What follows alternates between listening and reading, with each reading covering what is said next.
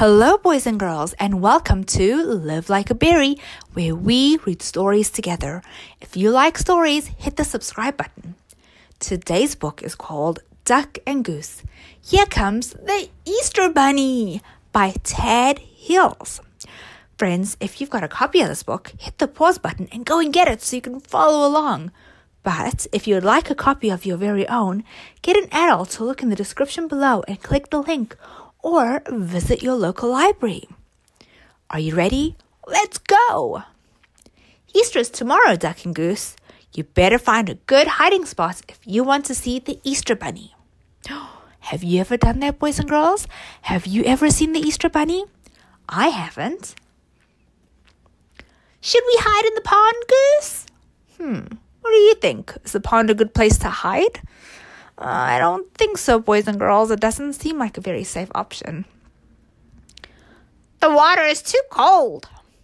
And there's that too. I wouldn't want to be in water that's cold. Oh, you kidding me? The Easter Bunny will never see us up here, Duck. Oh, where are they? Up a tree? I don't know. What do you think? Would you hide up in a tree?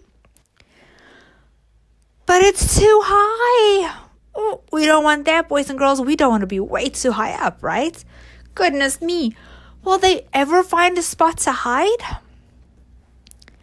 This is the perfect place to hide, Goose. Wait, what? Where is Duck hiding? In mud? Ew, ew, ew, ew, ew. Oh, no. Boys and girls, would you hide in mud? I wouldn't. Oh, my goodness, what a mess. He's got mud on his head. Mud on his beak. Mud everywhere. Ugh. Let's see what Goose has to say about that, huh? Really? Look at Goose's face. He's just as surprised as we are. Like, he's thinking to himself, really, Duck? Really? Oh, my goodness. What about hiding here in the meadow? Pretend you are trees. Oh, I like this, boys and girls. Look, a helpful friend trying to come and help. Oh, love it. We love a good friend, don't we? The Easter Bunny won't even know we're here. Look at them. They're disguised as trees. Do you think the bunny will see them? One way to find out. Oh, boys and girls, shh, they've fallen asleep. Do you see that look? Do you see in the background? It looks like the shadow of the Easter Bunny. We see him, boys and girls. Do you see him? Shh, don't scare him. Oh, no. But Duck and Goose are asleep. Oh, my goodness. Duck, did we miss the Easter Bunny? Oh, man. I think they did. Oh, no. Maybe. Oh, maybe they sure did. Oh, goodness.